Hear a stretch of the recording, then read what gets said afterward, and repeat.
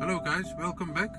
Today I'm going to show you how to reset the tire pressure monitor of a Mini Cooper. First, we turn the ignition on.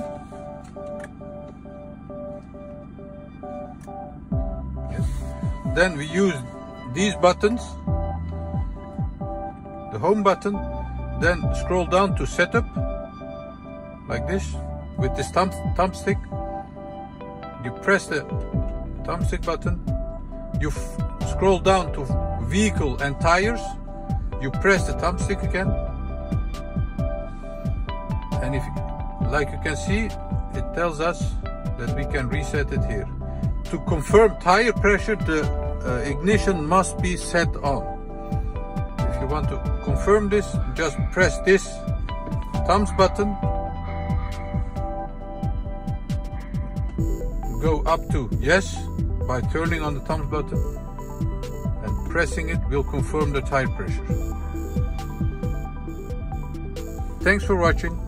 If you like our video, please thumbs up. See you next time with a new video, and thank you. Bye bye.